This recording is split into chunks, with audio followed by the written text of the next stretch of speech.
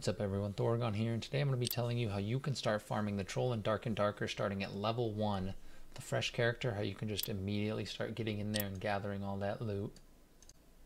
Alright, so first things first, you're going to roll yourself a brand new Warlock, and then once you get into the game, you're going to want to go to your spell tabs and make sure you have Hellfire, Curse of Pain, and Power of Sacrifice equipped. These are going to be your 3 main spells.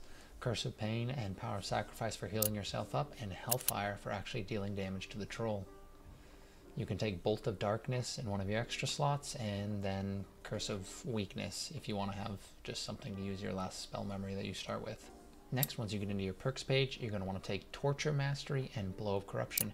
Torture Mastery so you can actually heal with your Curse of Pain and Power of Sacrifice, and Blow of Corruption so you can clear mobs easier and deal with those pesky rogues if they try to get in your face, or just any other players.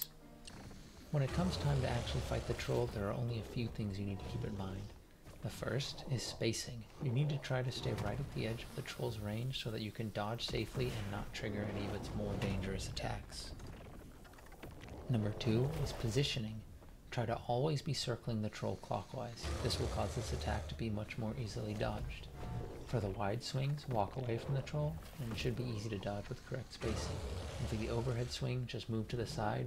You can still take splash damage if you're too close though.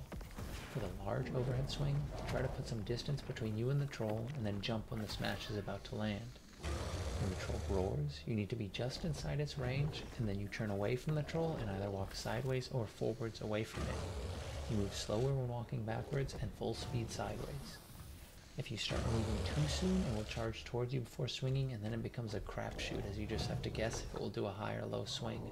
I always just go for the low since it's easier to dodge, and you just need to attempt to jump over it when the troll swings. 3. Spam Hellfire whenever you can, such as after the roar or overhead smash. It's okay to cancel an almost complete spell casting if it keeps you alive. If you're worried about other players or just your health in general, then take your time and try to weave in more Curse of Pains to your attacks to heal. And lastly, be patient. You will make mistakes and die to the troll while you're learning. Sometimes you will be unable to get to it in time to fight it before the circle closes in.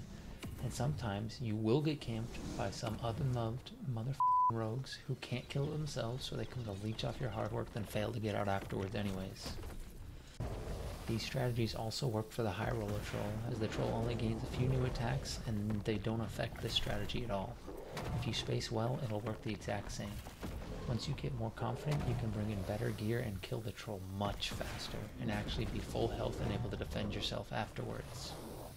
Anyways, that's about it. I'll leave some full kill clips here if you want to see some examples. Otherwise, good luck and go get that loot.